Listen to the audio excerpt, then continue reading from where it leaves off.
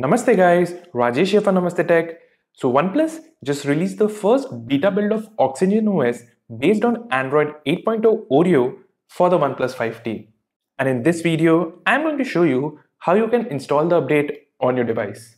The steps are very simple, but before I jump onto the steps, there are a few things that you need to know. First, being a beta build, you're bound to run into some issues with it on your OnePlus 5T, some random bugs or maybe some broken features. So keep that in mind before you install this beta build of Oreo on your OnePlus 5T. Secondly, once you're on the beta channel of OxygenOS, you will automatically receive all future beta builds of OxygenOS as an OTA update.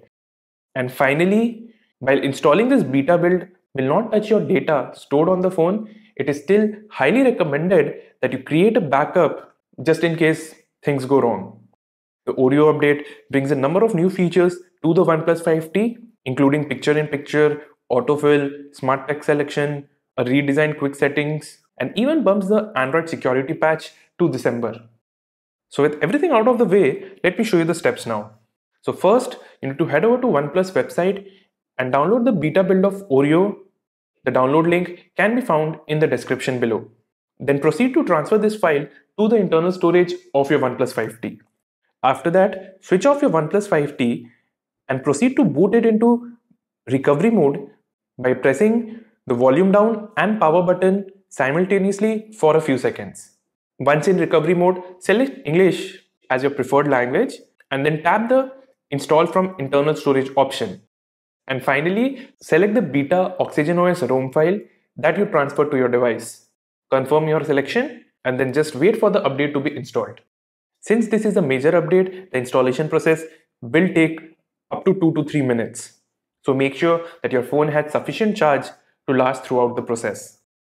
The first boot after the installation process can also take a long time, so there's no need to panic. And as you can see now, my OnePlus 5T is now running the first beta of OxygenOS based on Android 8.0 Oreo. Among other features, Android Oreo brings picture-in-picture, which will allow you to run compatible apps in a small window mode.